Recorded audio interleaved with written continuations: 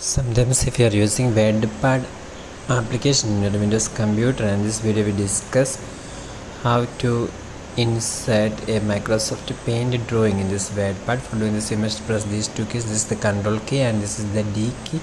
So if you press these two keys at the same time, then you can see that a window have been opened here that shows the options to insert Microsoft Paint drawing. There is Microsoft Paint page have actually arrived here. So you can simply draw something.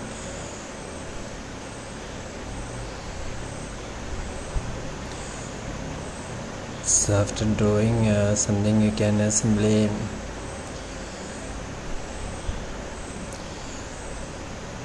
close this. So if you close this, then you can see that it have arrived in our WordPad page of this video. See for more videos, you can subscribe and stay with the Engineers Online. Thank you.